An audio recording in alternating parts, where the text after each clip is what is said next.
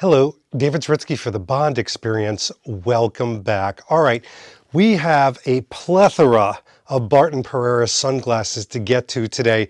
We're going to review, we're going to discuss, but we've got to roll it back just for a moment because many of you, I believe, are familiar with Barton Perreira and you might not even know it. You see, they've supplied a lot of sunglasses for No Time to Die. You can see just some of them here, and we've done reviews on all of them.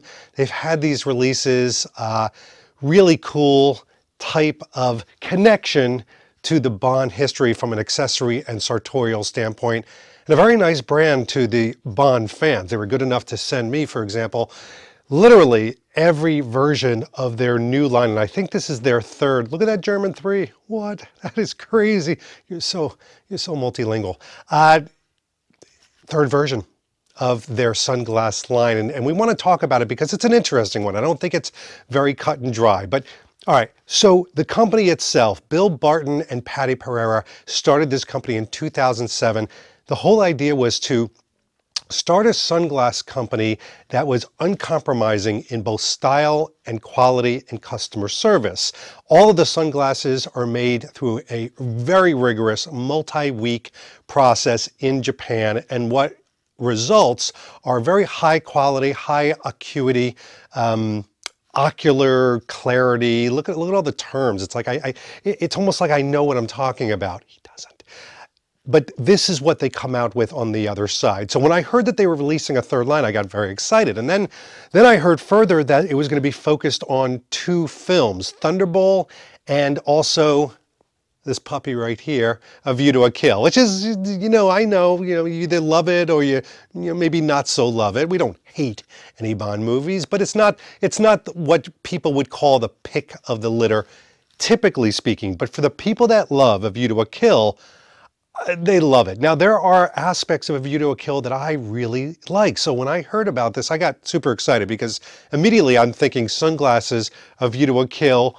Boom! Oh my gosh, they are going to be releasing this, Bond's gadget sunglasses that he peers through the windows with. And I'm like, oh my gosh, it's so 1980s, but I can't wait to own a pair.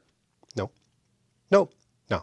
And that's fine. I mean, but they decided to focus on Zorin. So let's start with A View to a Kill first, since we've already started talking about it. Now, they have a lot of different versions from A View to a Kill from the sunglasses. Now, they're never going to be exact replicas, of course. This is their own kind of homage to it, but let me kind of go over them and then we can kind of see the details of these specifically as we go over them.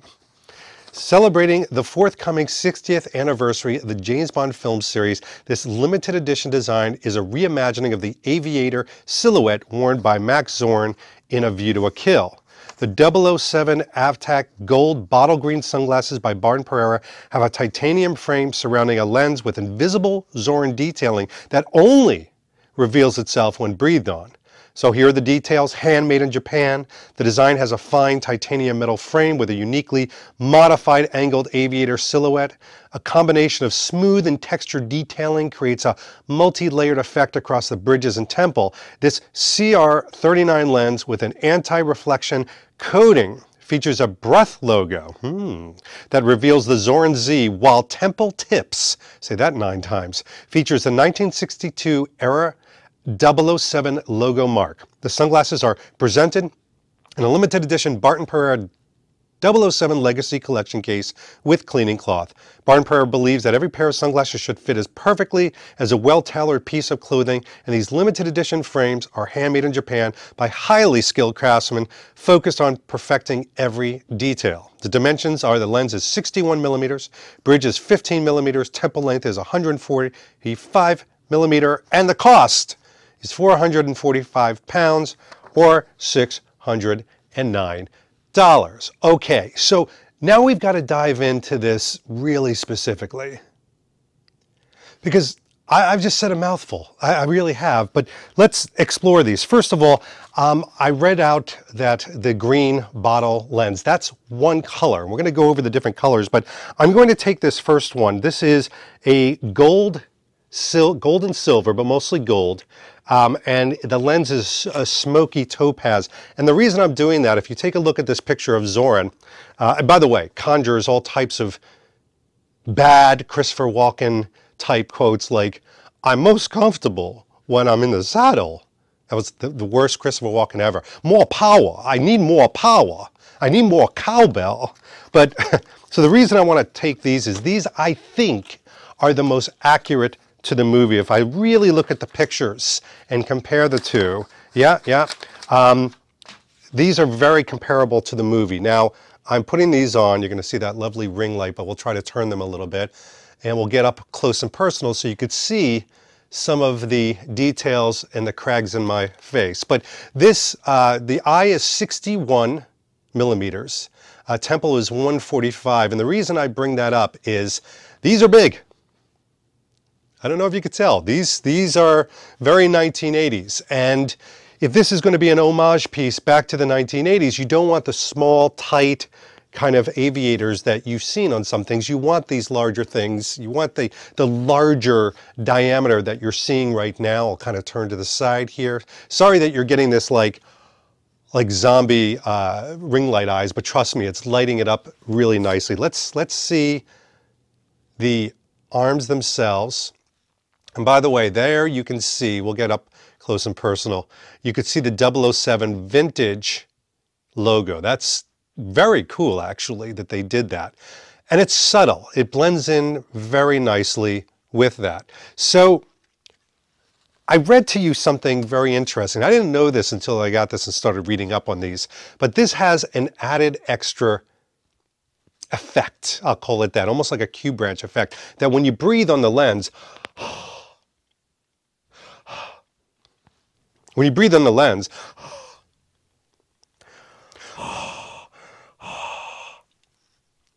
you're supposed to see a Zorn symbol.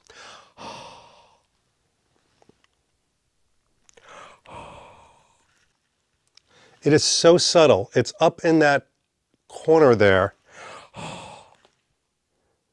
Yeah, it's there, but it is the most subtle thing. We'll see if we can get really up and close and personal with that, but it's very, I know what you're saying. We've got to talk about the elephant in the room. And while we're doing that, I'll take the next color. This is the lens is Smolder. Ooh. But it's got a black trim on it, okay? So this to me doesn't look like the movie, but if you like a black trim and a more smoky type of lens, then this gives you choices. And I think this is why Barton Perreira did all these colorways, these color schemes, is so people could gravitate to one color or another. But we've often talked about branding, and we don't like things, for the most part, that are overtly branded. A nice little tag turned around in the back, not so bad. But something that goes James Bond or 007, maybe a little bit too much. This, the 007 logo on the side, it's relatively subtle, but this breath thing got me really concerned, because I'm thinking, like, am I going to be walking down the street and all of a sudden a Zorn logo ensues? And I was a wee bit concerned. Don't be concerned. I'm having, unless you really look for it, I don't even think I could pick it up with the naked eye on camera. So it's very, very subtle. It's almost like that, I know, but other people might not. This is the noir. This is the black satin ones. Okay, so these are like all black, if you like all blacked out. And again, these are relatively big. I will say this, because this is about being authentic and honest. These are a wee bit big for me. You know, they're very fashion forward. They're very stylized. You know, the larger aviators nowadays are just that. They're supposed to be large and oversized. So this, if you're going for that, definitely this is the thing for you. And if you're looking for a little bit of a throwback and an homage, and you want to give a nod to A View to a Kill, well, this is perfect. These are the silver. I do like these. These are nice. In a steel blue lens. Oh yeah, these might be my favorite. I know it's not very A View to a Kill, because you should have the gold, but these are more me. These are a little bit more me. Now, again, it's large and in charge. I'm looking at my camera like it's a mirror. So if you see me ooging and ogling, there you go. So there you have it. Super light, super well constructed. You can tell the ocular acuity, as I like to call it, is extremely high, but that speaks to the quality of the sunglasses. Now, you also get with each pair of sunglasses that you purchase this case. It's very cool, very different than the ones you've seen from No Time to Die. This is almost like it's kind of a half clamshell. You can see this, but it's got the older 007 60th anniversary logo on there. That's where the sunglasses go. It says 007 Legacy Collection inside. That's very cool. But here is your Barton Perreira cleaning cloth. It's got some stuff on the back. Oh, I'm thinking I'm going to like this. Hoofa. Yes. Barton Perreira 007. Again, they're using that wonderful vintage throwback to the 60s 007 logo on there. And I like that. I think I'm ready to celebrate the other 24 movies. Not that I have anything against No Time to Die. Fine movie. Well made. Well made. No argument there. But I'm ready to celebrate some other ones, like Thunderball. Now, this is pretty cool. So the most accurate one, and we know that there's a Thunderball sunglasses out there that is dead on accurate because it's the correct brand. But this is a nice homage piece, and we're going to read you some details about this one first. Hold on. So, celebrating the forthcoming 60th anniversary of the James Bond film series, this limited edition design pays homage to Bond in Thunderball 1965. The 007 Thunderball sunglasses, for example, the black nocturnal polarized edition by Barton Perreira, have polished xylanite frames, polarized lenses with invisible detailing that only reveals itself when you breathe on them. The details, the handmade frame is built in Japan from xylanite acetate containing metal core wiring to provide a skeletal foundation with supreme comfort and a flexible fit. The signature lightweight feel of the sunglasses is due to the resin-based polymer plastic used, and xylanite is tumbled for several days before being hand-polished twice to create a seamless, smooth surface. This material selection and uncompromising process results in a light, durable product with a deep gloss finish. Polarized lenses are finished with anti-reflection coating and feature a secret breath detail of the 1962 era 007 logo. The temple tips feature the 1962 007 logo. The sunglasses are presented in limited edition Barton Perreira 007 Legacy Collection case with cleaning cloth. The lens is a 51mm, bridge is 21mm, and the temple length is 148. It's 385 pounds or $527. Now, these are the ones I chose right away, the nocturnal polarized, the black trim, because I think they're the most accurate. Now, I have a feeling these are going to be more my cup of tea than the aviator ones, just because, yeah, it's the right size for me. It's the right size for me, that is. Quote! That was a quote from Russia with Love. But look at these. These are quite nice. They fit really well. I like them. They're sleek, but they're, dare I say, traditional, heritage, vintage enough. And they do have that 007 vintage logo on there. You can see right there. But it's relatively subtle, and I just want to show you something. It's hidden behind my ear. You actually do not see this at all, and it's not on the other side, so it's only on one side. What I do like about this is on the inside you can see that it does say Thunderball right there. I like that as a little bit of a collector's homage. I do. Now, the special effect. Oh. You can see it quite well. Again, I'm going to have to I'll have to pick that up in post, if you will, but there's sure enough, there's a 007 logo. It's almost like hazed on, you know, almost like it's lasered on in a very subtle way. And now these are all fogged up. Well done, David. Well done. So let's check out the other colors. So these are great. This is the chestnut with a sequoia polarized. Oh, a lot of you are going to like this. This is like, I guess, what you would deem tortoiseshell. So you see here, I'll kind of move it around a little bit. I like these a lot. These are they're not a direct pull from Thunderball, but from a style standpoint, these would probably be the ones I gravitate to the most. Again, not being a total direct lineage to Thunderball, but a nice homage. These are interesting. So this is a dusk. It's a marine polarized lens. So you'll see a blue, but this is like a dusk. It almost looks like a grayish green. I don't know if the light is going to pick it up. I'll try to get it in the light, and we'll get up nice and close. And again, you know, these little logo things are pretty subtle here. So I'll move back a little bit so you can see this. Quite nice, quite nice.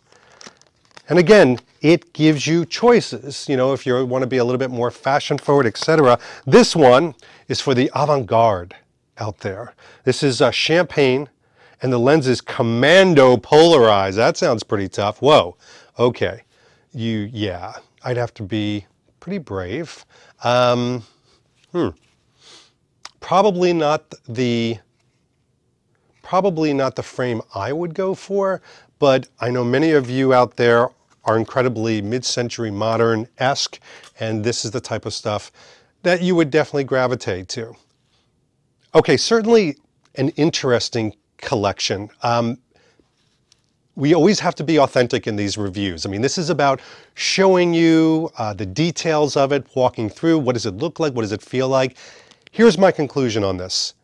There is no doubt that these are high quality sunglasses, that they're very fashionable, they're very stylish, they're well made, they feel great, they're super light, but they're super durable. The cases and the details, I love all the accessories that it comes with. I love the little nods, the hidden things, the breath.